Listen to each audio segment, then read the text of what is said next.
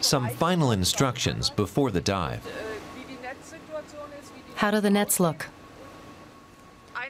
Dozens of old fishing nets are caught on a shipwreck off Lithuania's coast. Sabina Kerkau and her crew are going to bring them up. Kerkau is a pharmacist and one of Germany's most experienced divers. In 2016, she noticed a particular kind of waste in the Baltic Sea, old trawling and fishing nets. A study revealed that thousands of nets are lost in the Baltic every year. Europe has to lay the foundation for plastic to be prohibited as far as possible. 10% of the plastic trash in the seas consists of ghost nets. And when they degrade, they release microplastics in vast quantities. Every year, Kerkau and her fellow divers set out from Lithuania to bring up the ghost nets on a voluntary basis. They finance their operations mostly out of their own pockets.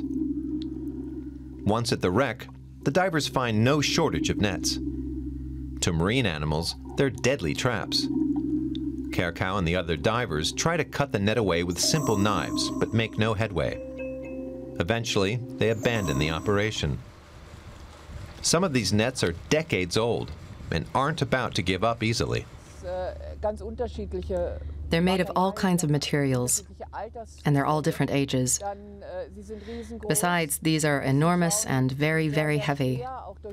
Heavy from the lead, water, and sand, and everything that's been washed into them over the decades.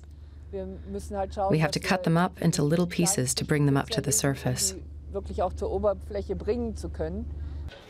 But what now? The nets are already piling up in many ports, such as Simrishamn in the south of Sweden.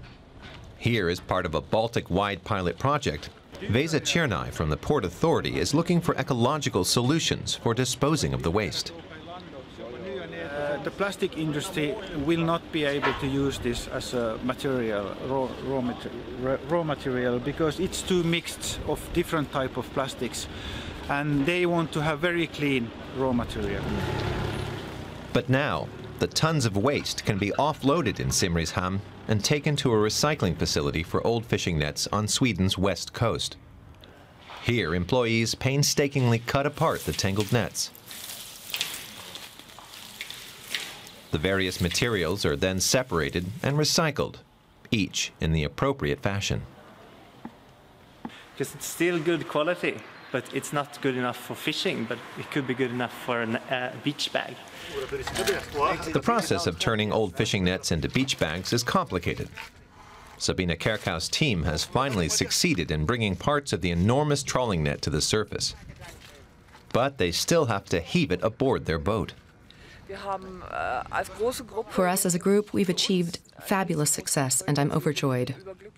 I think it's wonderful that we've managed to get this done and that everybody worked together so well. Let's keep it up. They all agree that many more people, and especially governments, will have to join in their battle against the ghost nets. A few countries, at least, want to introduce a tagging system for fishing nets, so in future, their owners can be traced. Sabina Kerkau sees it as a first step.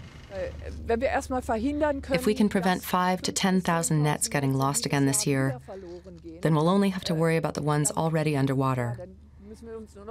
And we won't have to worry that for every net we bring up, 100 more are being discarded. Sabina Kerkau cares about the Baltic Sea. She'll soon be back. She says the battle against the ghost nets has just begun, here in the Baltic Sea and all around the world.